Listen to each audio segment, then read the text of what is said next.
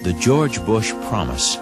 Read my lips. No new taxes. Then he gave us the second biggest tax increase in American history. Bush increased the gas tax by 56%. Can we afford 4 more years? What I've said is I want to provide a tax cut for 95% of working Americans. 95%. If you make less than $250,000 a year, then you will not see your income tax go up, your capital gains tax go up, your payroll tax, not one dime.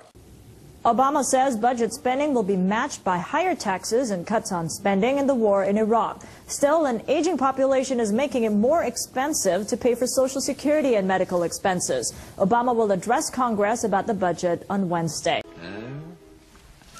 Don't you fall into the trap. Democrats are full of crap. I'm Mitt Romney. I'm running for president, and I approve this message.